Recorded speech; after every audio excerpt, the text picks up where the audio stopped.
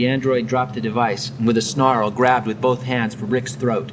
As the android's hand sank into his throat, Rick fired his regulation-issue old-style pistol from its shoulder holster. The .38 Magnum slug struck the android in the head and its brain box burst. The Nexus 6 unit, which operated it, blew into pieces, a raging mad wind which carried throughout the car. Bits of it, like the radioactive dust itself, whirled down on Rick. He found himself struggling to shove the twitching remnants of the android away. Shakily, he reached for the phone. He placed a call home. His wife's face, sodden with the 6-hour depression, manifested itself on the vid screen. Hello, Rick. What happened to the 594 I dialed for you before I left? Pleased acknowledgement of... I redialed as soon as you left. What do you want?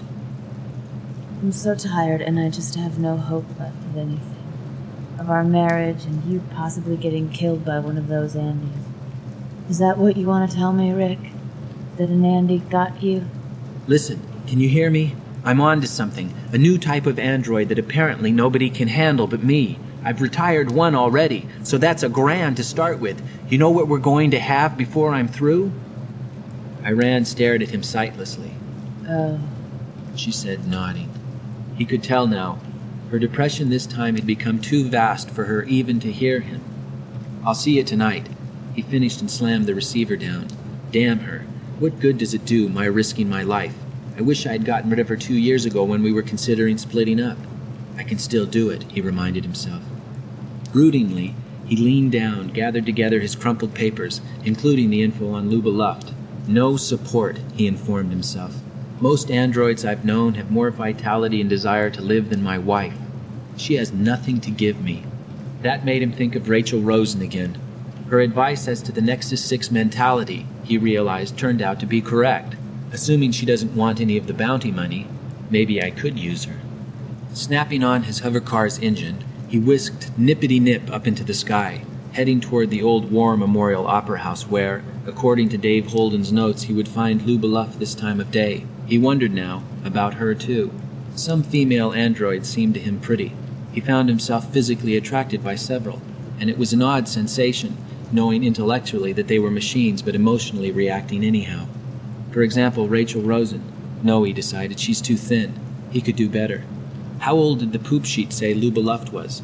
28, the sheet read, judged by appearance, which, with Andy's, was the only useful standard. I'll try one more Andy before I ask Rachel for help, he decided. If Miss Luft proves exceptionally hard. In the old opera house, Rick Deckard found an echoing, noisy rehearsal taking place. As he entered, he recognized the music. Mozart's The Magic Flute. On the stage, Luba Luft sang, and he found himself surprised at the quality of her voice. It rated with that of the best, even that of the notables in his collection of historic tapes. The Rosen Association had built her well, he had to admit. At the end of rehearsal, Rick made his way backstage. Stopping a super, he asked for Miss Luft's dressing room. Rick arrived at the indicated door, saw a note tacked to it reading, Miss Luft, private, and knocked. Come in. He entered. The girl sat at her dressing table. She still wore her costume and makeup. The stage makeup enlarged her eyes. Enormous and hazel, they fixed on him and did not waver. Yes, she said. I am busy, as you can see. Her English contained no remnant of an accent. You compare favorably to Schwarzkopf, Rick said. Who are you? I'm from the San Francisco Police Department. Oh? The huge and intense eyes did not respond. What are you here about? Seating himself in a nearby chair, he unzipped his briefcase. I have been sent here to administer a standard personality profile test to you. It won't take more than a few minutes. Is it necessary? I have a good deal I must do. It's necessary. He got out the Void Comp instruments, began setting them up. An IQ test? No, empathy. I'll show you some pictures and ask you a few questions. Meanwhile, he got up and walked to her, and bending, pressed the adhesive pad of sensitive grids against her deeply tinted cheek. Do you think I'm an android? Is that it? I'm not an android. I haven't even been on Mars. I've never even seen an android. Do you have information that there's an android in the cast? I'd be glad to help you, and if I were an android, would I be glad to help you? An android, he said, doesn't care what happens to another android. That's one of the indications we look for. Then, Miss Luff said. you must be an android. That stopped him. He stared at her. Because She continued. your job is to kill them, isn't it? You're what they call... A bounty hunter. But I'm not an android. Let's get on with the test, he said, getting out his sheets of questions. I'll take the test, Luba Luff said. if you'll take it first. Again he stared at her, stopped in his tracks. Wouldn't that be more fair? She asked. Then I could be sure of you. I don't know, you seem so peculiar. You wouldn't be able to administer the Void Comp test. It takes considerable experience. Now please, listen carefully. These questions will deal with social situations which you might find yourself in. What I want from you is a statement of response as quickly as you can give it. One of the factors I'll record is the time lag, if any. He selected his initial question. You're sitting, watching TV, and suddenly you discover a wasp crawling on your wrist. What's a wasp? A stinging bug that flies. Oh, how strange. Do they still exist? I've never seen one. They died out because of the dust. Don't you really know what a wasp is? You must have been alive when there were wasps. That's only been... Tell me the German word. He tried to think of the German word for wasp, but couldn't. Your English is perfect, he said. My accent is perfect. It has to be for roles, but my vocabulary isn't very large. Vesp, he said, remembering the German word. Ah, yes, I'm Vesp. And what was the question? I forgot already. Let's try another. You are watching an old movie on TV, a movie from before the war. It shows a banquet in progress. The entree, he skipped over the first part, consists of boiled dogs stuffed with rice. Nobody would kill and eat a dog. They're worth a fortune. But I guess it would be an imitation dog. But those are made of wires and motors. They can't be eaten. Before the war. I wasn't alive before the war. But your response, he said. I want your social, emotional, moral reaction. To the movie, I'd turn it off and watch Buster Friendly.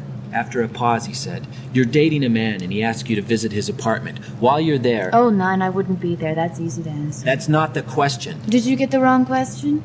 But I understand that. Why is a question I understand the wrong one? Aren't I supposed to understand? Nervously fluttering, she rubbed her cheek and detached the adhesive disc. It dropped to the floor, skidded and rolled under the dressing table. Ach, Gott, she muttered, bending to retrieve it. A ripping sound, that of cloth tearing, her elaborate costume.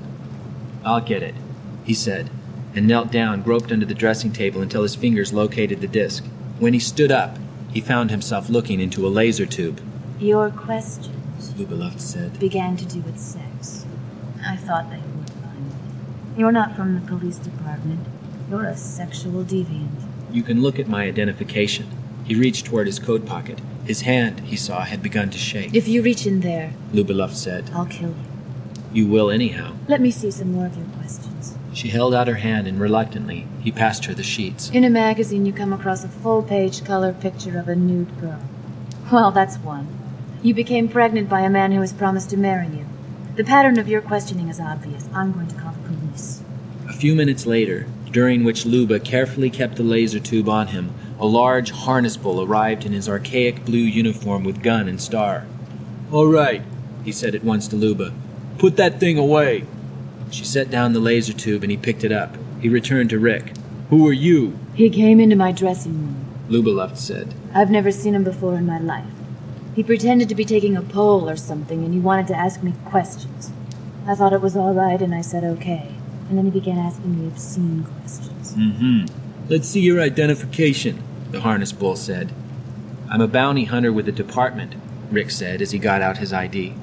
I know all the bounty hunters, the harness bull said as he examined Rick's wallet. And I've never heard of you. He handed Rick's ID back to him. Call Inspector Bryant, Rick said. There isn't any Inspector Bryant. It came to Rick what was going on. You're an android, he said. Like Miss Luft. Going to the vidphone, he picked up the receiver himself. I'm going to call the department. He wondered how far he would get before the two androids stopped him. He dialed. Let me talk to Inspector Bryant. This is Rick Deckard. A pause, and then Harry Bryant's face appeared on the vidscreen. What's doing? He asked. Some trouble, Rick said. One of those on Dave's list managed to call in and get a so-called patrolman out here. I can't seem to prove to him who I am. He says he knows all the bounty hunters in the department and he's never heard of me. He hasn't heard of you either. Let me talk to him. Inspector Bryant wants to talk to you. Rick held out the vidphone receiver. Officer Krams, the harness bull said. Hello? He listened and said hello several more times, then turned to Rick. "There's nobody on the line, and nobody on the screen." He pointed to the vidphone screen, and Rick saw nothing on it.